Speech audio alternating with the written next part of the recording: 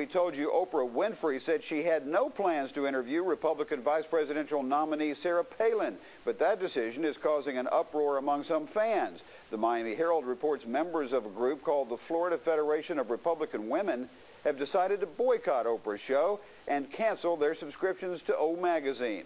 The group's president says, quote, "Women in Florida have helped build Oprah into the icon she is today. We are deeply disappointed in Ms. Winfrey's decision to sit out the greatest political moment in the history of women since suffrage."